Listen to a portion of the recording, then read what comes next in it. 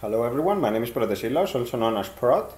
In this video I want to share with you the news that I have published the first stable version of my accessible themes for Emacs. It's a pair of themes, a light theme, the one I have here in front of me on the display to my right, and a dark theme. The purpose of these themes, the reason I have created them, is to fill in a perceived void in the theming space, which is highly accessible themes. These conform with the highest accessibility standard for color contrast between foreground and the background values. In technical terms, this stands for a minimum contrast ratio of 7:1 between the background and the foreground value, and this is calculated as a difference in perceived luminance. By the way, in my backlog, if you check my backlog, I have a video on this very topic, and I go into the technicalities of it, as well as the fact that I implemented the actual mathematical formula in a shell script, so I am using that shell script to actually perform the calculations in an easy and convenient way. But anyhow, not to worry you, not to bother you too much with the technicalities, what I want to do here is just tour you around the various interfaces of this theme, the various styles. I have Emacs here in front of me, and I want to show you a few things. The way I will be doing this, I will be starting with the light theme, and then I will switch to the dark theme. But because the difference between the two is quite stark, I will be warning you every time I am performing a theme switch, so that you can adapt your monitor's brightness accordingly, or just take a step away from the screen and things like that, just to make sure that you do not stutter yourself and be annoyed by the sudden switch in context. Anyhow, I will not be activating screen key as I do in my recent videos, because the point here is not to focus on my key presses, just on the things that I am highlighting here. So let me start, since my point is over there, let me start with this very thing here, which is the highlighting of the matching parenthesis. I consider this of paramount importance when working with a code, with a programming language like Lisp, because it helps you know exactly where the demarcation is of the object that you're working on. So matching parentheses are styled this way, whereas a mismatch, let's have a mismatch please, okay, whereas a mismatch is styled that way. We can see the difference between the two, so you can clearly tell them apart. Let's come here. So yeah, as I said, the point with everything, every color that you see here should always be above the accessibility threshold that I have established, the highest accessibility threshold that exists out there, and always when it is cast on the given background that you see, it should always be 7:1 or higher. That's the idea. Let's start with the comments that we can see here. Comments are very readable. However, their foreground value is lighter. It's a gray value. It's lighter than the pure black that we see elsewhere. But however, it is still very legible. We can see that documentation strings such as this one are styled differently than other strings, such as the ones over here. Yeah. By the way, this is the actual theme.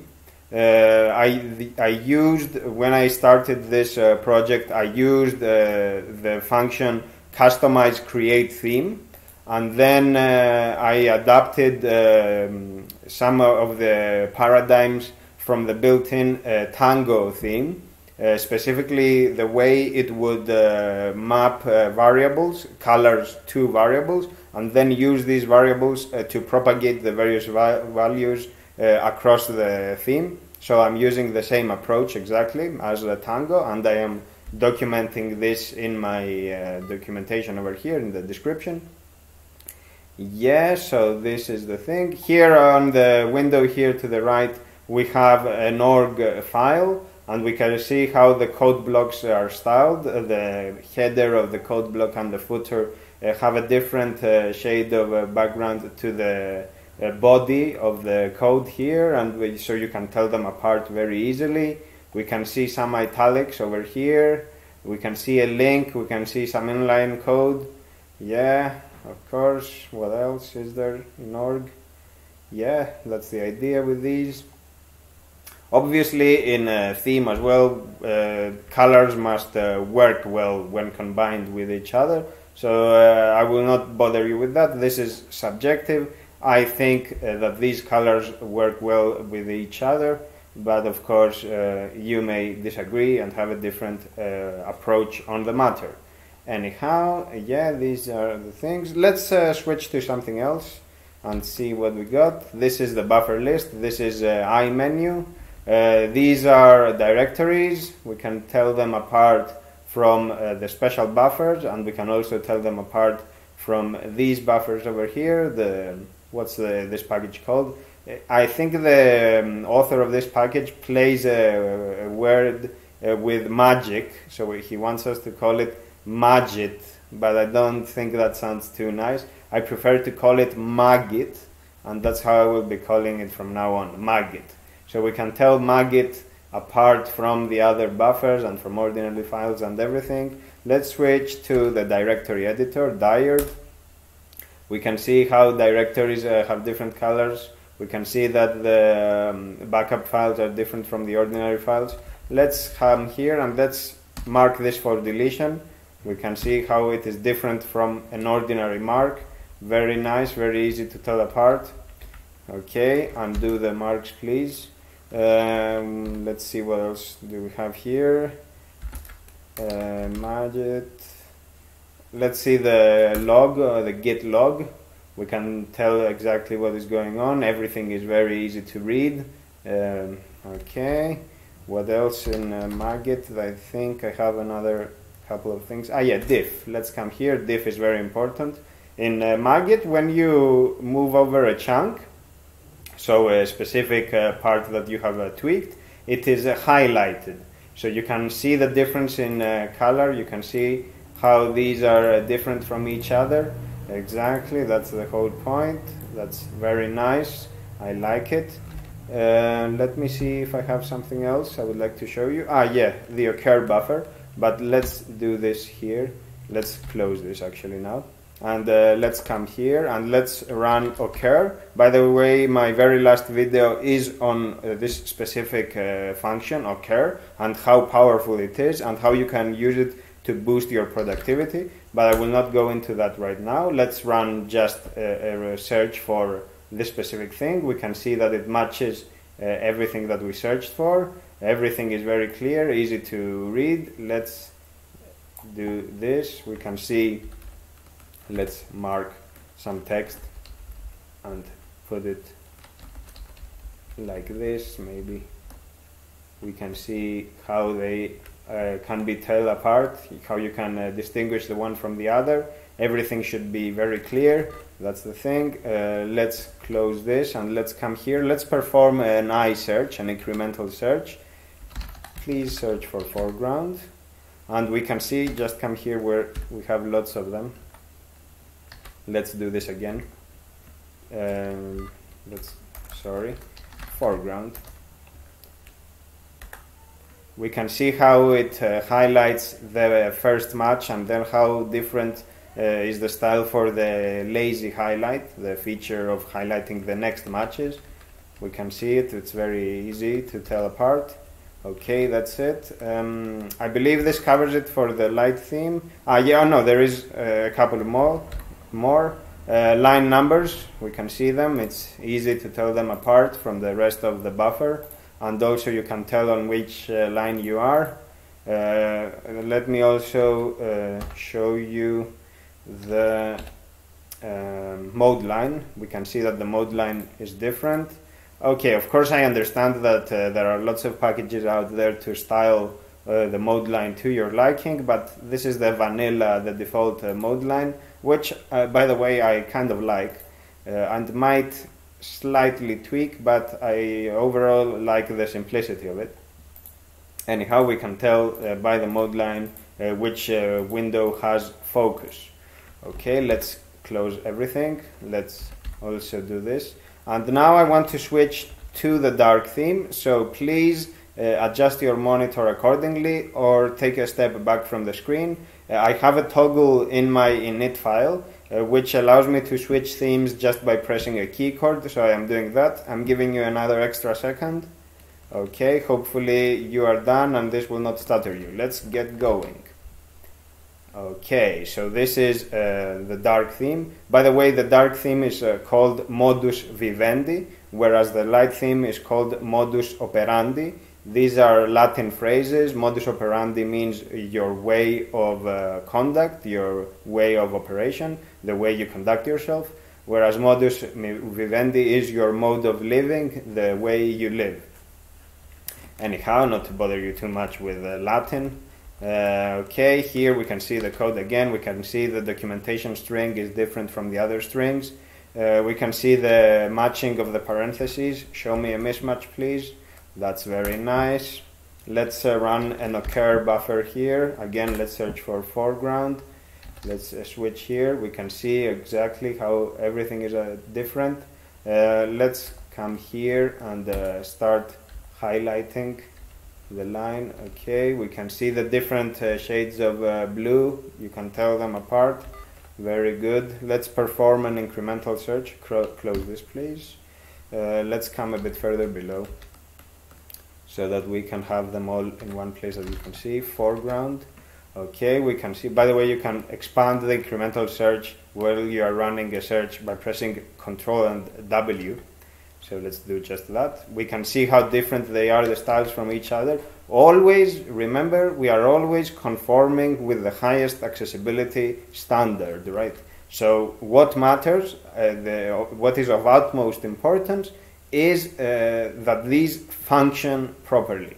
And then, of course, a secondary importance is assigned to their aesthetic qualities. However, what really matters is that the contrast ratio is above 7:1. Okay, this is very nice. We like it. I like it. Let me show you the mode lines here. This mode line and the other ones below. We can tell them apart. Did I do line numbers? I'm not sure. Let's make sure. Okay, these are the line numbers. You can easily see where you are. Line numbers is something I never really use, but it's there. I have a toggle for it if I ever need it. Anyhow, not to bother you too much with this. Let's switch to the buffer list. Everything is clear. You can tell them apart. These are special buffers. These are directories, files, magit, and things like this. Let's switch to the directory editor. Let's do the thing with the mark for deletion and mark, the regular mark. We can see how they are clearly different. Very nice. Please don't do anything to my files. Let's come back to the directory editor. Again, let's have a look at the git log. Everything is easy to read. Very good. Again, magit, sorry. Yeah, show me the diff, please. Okay, this is a bit intense, but as you can see, again, we can see how they are highlighted. Again, I remind you that this is all about accessibility, so the contrast ratio is always high. Keep that in mind when assessing the quality of this theme. And by the way, just to say that because this is a recording of the output of my monitor, chances are that the actual colors are distorted a bit. So please, whatever you see, don't take it as a perfect representation of the actual color values. You can check the source code. I have a link to these themes in the description.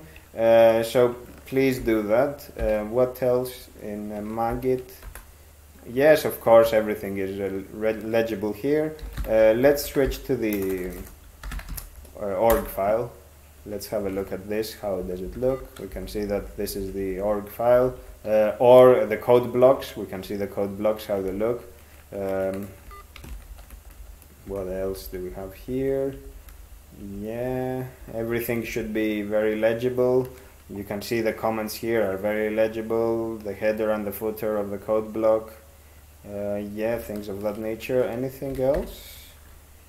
I believe I have covered everything. Yeah, to do items, links, how you hover over a link, this thing here, the org mode headings. And I believe I have showcased most of it, if not all of it. I believe I haven't left out anything. I did the search, I did the care. Yeah, I believe that's it, folks. I have, let me think about it for a second. I should have some links over here so that you can see them as well on the screen. Let's increase the font size for this.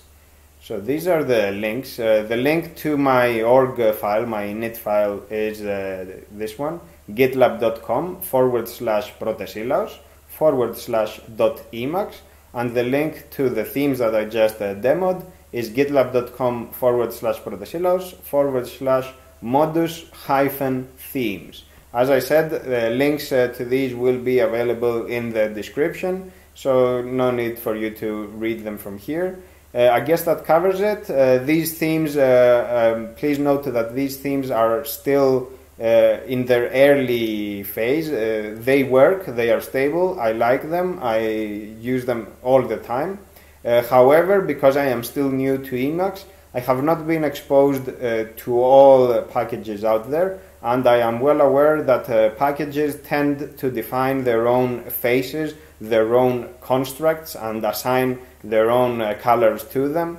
And this is something that I do not like, because chances are that these colors have not been selected with accessibility in mind, specifically accessibility of the sort I have here, which is the highest standard. WCAG AAA is the technical name. So the more I am using Emacs as my working environment, as the operating system inside my operating system, the more I will be exposed to these faces, these custom faces, and I will be, of course, styling them accordingly as I go. That's all for now, folks. Thank you very much for your attention. Goodbye.